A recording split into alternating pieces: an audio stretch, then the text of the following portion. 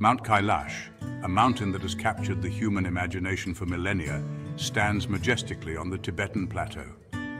Rising to an elevation of 6,638 meters, its striking form looms over the surrounding landscapes, providing a stark contrast to the serene lakes of Manasarovar and Rakshastal nestled at its base. This mountain is not just a geographical feature. It is a spiritual beacon that draws pilgrims from diverse cultural and religious backgrounds. The geographical significance of Mount Kailash is unparalleled, serving as the source of 4 of Asia's major rivers: the Indus, Sutlej, Brahmaputra, and Karnali. These rivers sustain millions of lives across multiple countries, further cementing the mountain's status as a life-giving entity. The surrounding region is a high-altitude plateau, characterized by its rough terrain and extreme weather conditions, which only add to the mystique of this sacred peak.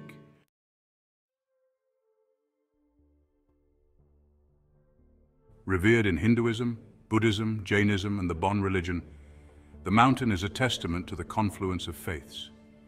Each religion offers its unique narrative and reverence, transforming Mount Kailash into a universal symbol of spiritual pursuit. This intersection of beliefs at a single geographic point is a rare phenomenon, highlighting the mountain's universal appeal.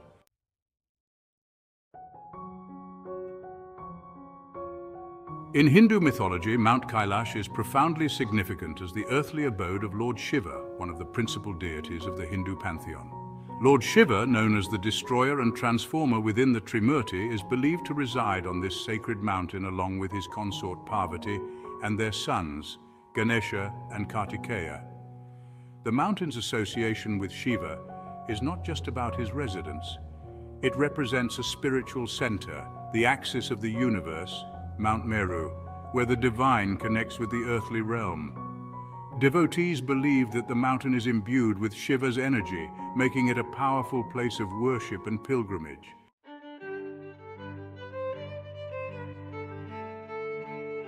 In Jain tradition, Mount Kailash holds a special place of reverence, particularly associated with the first Tirthankara, Rishabhanatha.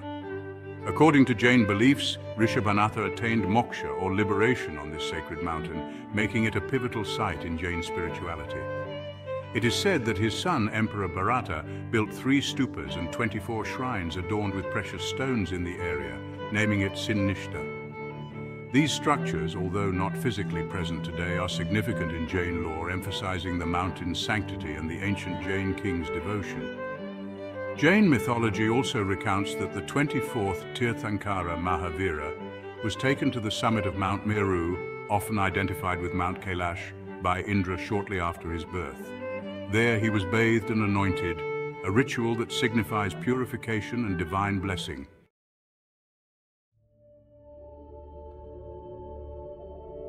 In Buddhism, Mount Kailash is revered as an earthly manifestation of the mythological Mount Meru, central to Buddhist cosmology. This sacred mountain is not only a physical peak, but also a spiritual axis, believed to be a source of profound spiritual energy. Among the many Buddhist figures associated with Mount Kailash, Guru Padmasambhava and Milarepa stand out prominently, their stories enhancing the mountain's sacred aura. His tantric practices and teachings deeply influenced Tibetan Buddhism, and Mount Kailash is often linked to his spiritual endeavors. Milarepa, one of the most revered Tibetan saints, is famed for his legendary contest with Naro Bonchung, a Bon religion founder at Mount Kailash. This contest was to determine who could reach the summit first. According to the legend, Milarepa ascended the mountain on sun rays, while Naro Bonchung used a magic drum. Milarepa's victory and his subsequent mark on a nearby peak, Bonri, for the Bon people, are celebrated in Buddhist lore as a testament to his spiritual prowess and the mountain's sacred power. The narratives of Padmasambhava and Milarepa enhance the spiritual significance of Mount Kailash, making it a focal point for Buddhist devotion and pilgrimage.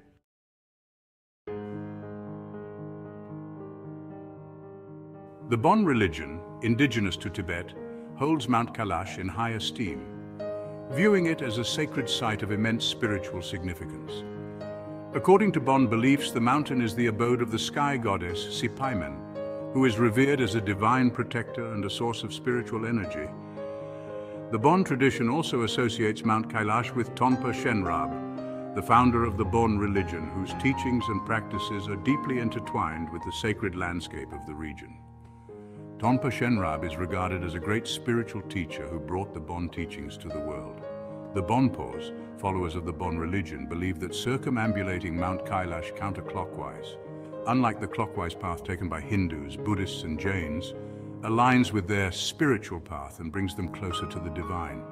The Bon tradition views Mount Kailash as a cosmic center, a place where the earthly and divine realms intersect. This belief is reflected in the rituals and practices performed during the pilgrimage. Bonpos engage in elaborate rituals and prayers, seeking the blessings of Sipaiman and Tonpa Shenrab. These rituals are believed to cleanse the soul, purify the mind, and bring spiritual enlightenment, emphasizing the mountain's role as a conduit for divine energy.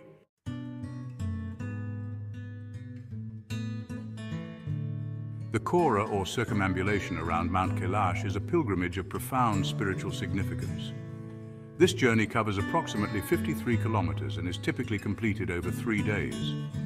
The Kora begins and ends at the small outpost of Darchen, which sits at an impressive altitude of 15,320 feet. For many pilgrims, the journey is both a physical and spiritual challenge, demanding a combination of endurance, faith, and devotion. The first leg of the Kora takes pilgrims from Darchen to Dirapuk Gompa, a distance of about 18 kilometers.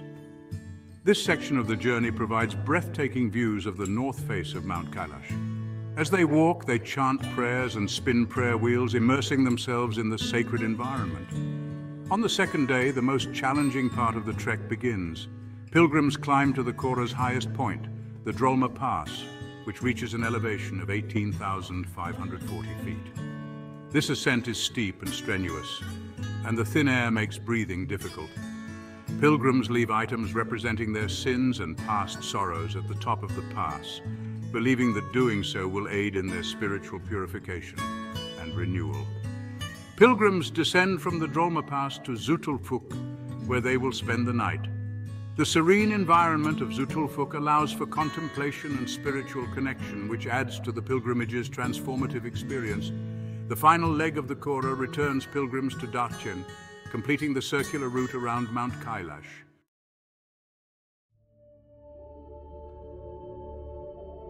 The pilgrimage around Mount Kailash is rich in rituals and spiritual practices which add to the sacred journey. One of the most significant practices is full-body prostration, a strenuous form of devotion performed by the most devout pilgrims.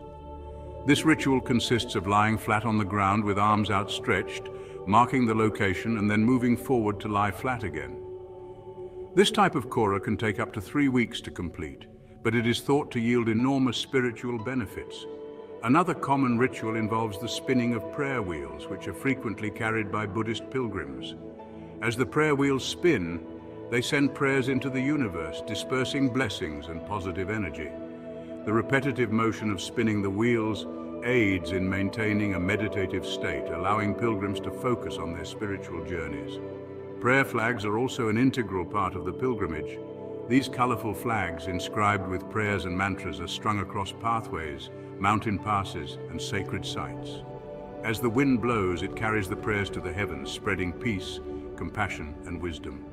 At various points along the Kora, pilgrims engage in rituals specific to their faith. Hindu pilgrims may perform puja, worship, and pray to Lord Shiva for blessings. Buddhists can chant mantras and make offerings at Padmasambhava and Milarepa's shrines. Bonpos follow their tradition by performing rituals to honor the sky goddess Sipaimen and seeking guidance from Tonpa Shenrab. These diverse practices highlight the pilgrimage's rich spiritual tapestry, in which people of various faiths come together to honor Mount Kailash. They assist pilgrims in connecting with the divine, seeking forgiveness, and experiencing spiritual growth. The physical act of performing these rituals, combined with the arduous journey of the Kora, results in a powerful spiritual experience that pilgrims remember long after they leave the sacred mountain.